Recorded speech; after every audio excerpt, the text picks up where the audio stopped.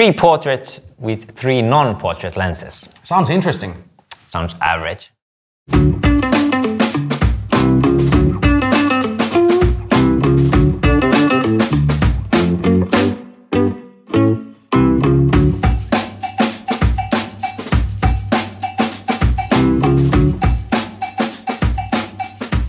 So, let's talk about portraits, baby. Let's talk about you and me. Okay, let's do it. So yeah, today we're gonna shoot with 3 different lenses that you don't usually use for portraits. Interesting. Now, what do you usually use for portraits? For usually, I would stick with the 25mm. Yeah, the micro four thirds, yeah. Yeah. And I think it's usually the best. Yeah, you can't go wrong with it. Yeah, okay. yeah. But because we don't like to stay average on this show, we decided to take some 3 very non-average lenses. First, we have the 12mm. So this is like a documentary lens. Yeah, kind of like a street photography fan favorite thing. Yeah. Then we have the 8mm fisheye. So it will be interesting to shoot a portrait. Have you done a portrait with a fisheye? I have attempted many and they have all gone to the trash bin and my wife has told me to delete them straight from the camera. Oh, okay. So it's not a flattering lens? It is not a flattering lens. Okay. Well, we'll see about that. And the third one is gonna be 40 to 150, but we're only gonna use it from 100mm up. That should be interesting. All right, so what shall we start with?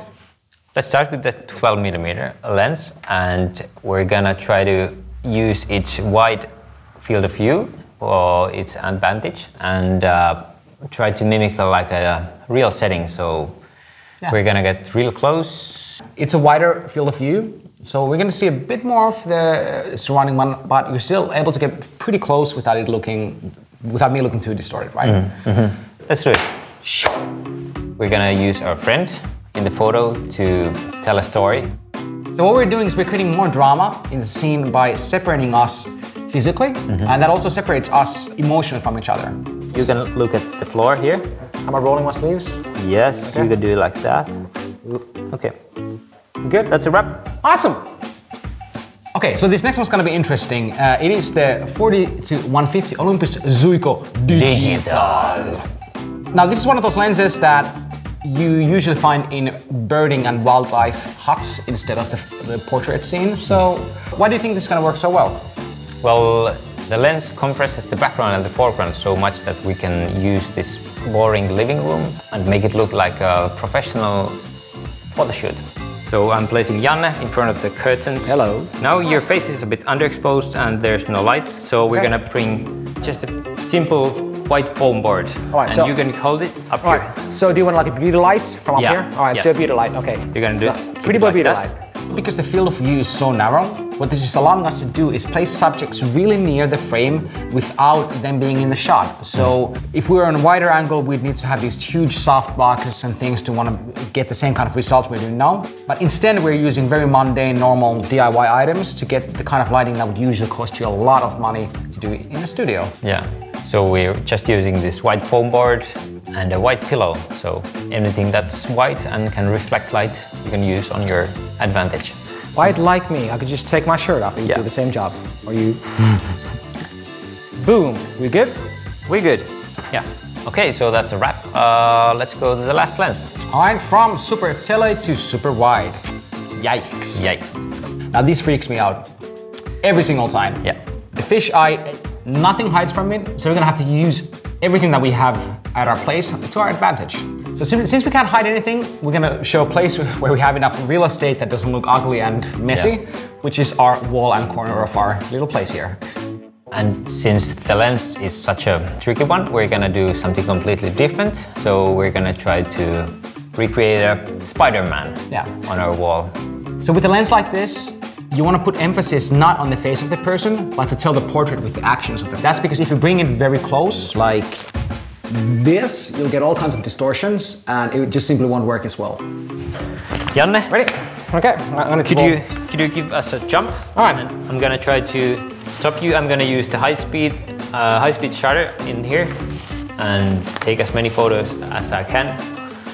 Kids, if you do try this at home, I do not take any guarantees that you will make it all live. 3, 2, 1.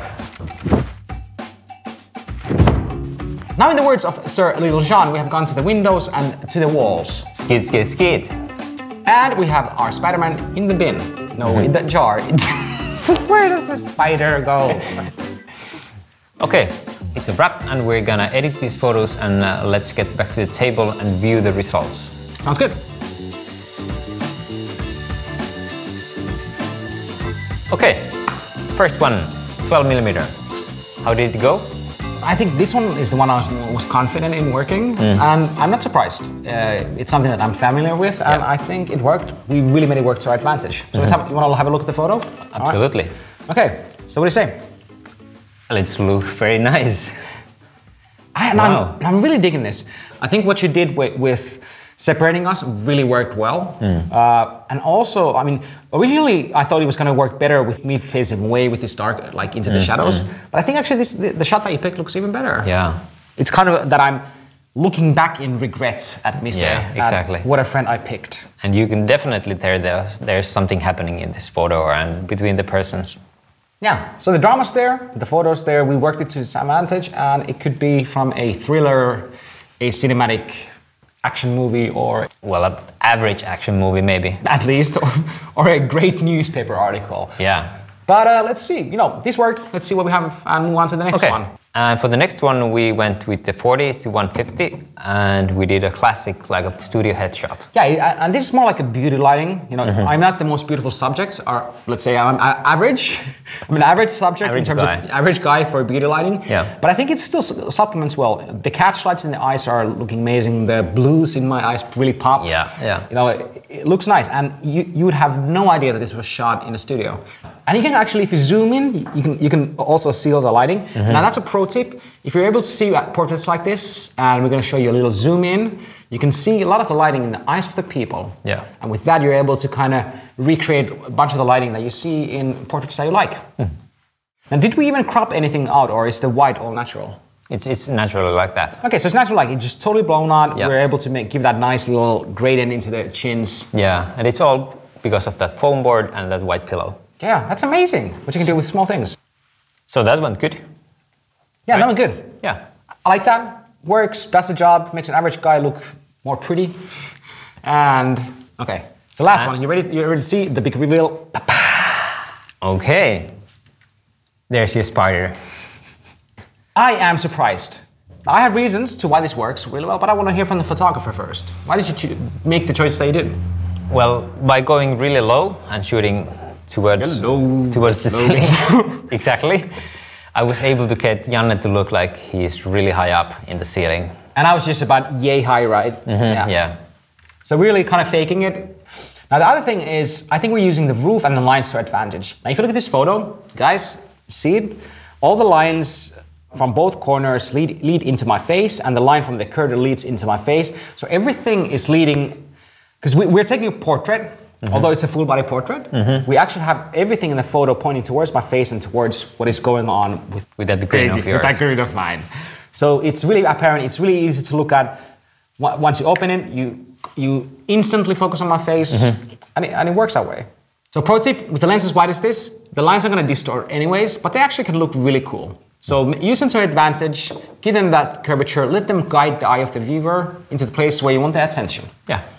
So 3 portraits with some 3 non-portrait friendly lenses. How do you think we did? I think we did perfectly average. Yeah, and we want to hear from you guys on how you think we did. So please comment, let us know about the pictures. If you have any more tips or things that you noticed, we'd love to hear from you. And send us your own pictures, show us those wide angles, those super tele zooms, and those street style documentary magic shots that you get. Yeah, thank you for watching and see you on the next episode. Toodaloo.